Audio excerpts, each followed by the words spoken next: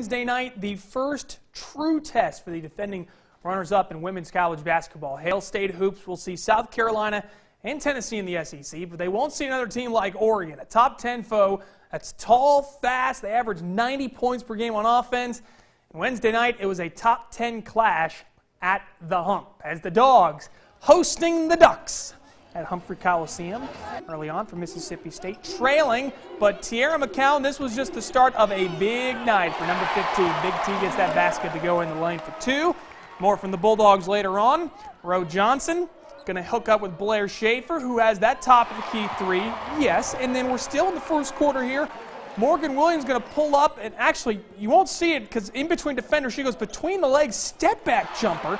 State has the lead after one. Second quarter we go. MSU has a 1-point lead. Roe Johnson, some good passing out here, and row the boat to a 3-point shot right there. MSU extending the lead, and then right before the half, here comes Jasmine Holmes in transition to Victoria Vivians. Watch the rip through right there. She finishes at the rim. State leads 45-33 at recess. Third quarter, the lead is really beginning to grow, and Victoria Vivians, a big reason why that was happening. She stops on a dime, pulls up, and hits the jumper. Bulldogs up by 20 at this point. Oregon would keep it close, though, but they couldn't stop Tierra McCown, who had 35 points and 19 rebounds. She hits the mid-range jumper there. Now into the fourth quarter, MSU's up 12, and how on earth do you leave Victoria Vivians that wide open? That corner three is good, and then one more from the land of plenty.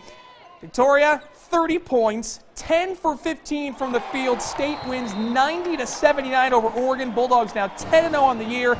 First time MSU has had two 30-point scores since 1992, and it was not easy facing against a team like Oregon. It's hard to guard that group, but I thought our kids did a great job offensively of executing and attacking. Obviously, we shot the ball extremely well. Really proud of our team. I just thought we were so competitive, so tough. We didn't flinch. We got punched tonight a couple times, and I didn't think we flinched. And that's what it's going to take when we get into SEC play. Big win. I mean, it helped us later on and down the road, like Coach always does. But I mean, this was a test for us, and we answered it.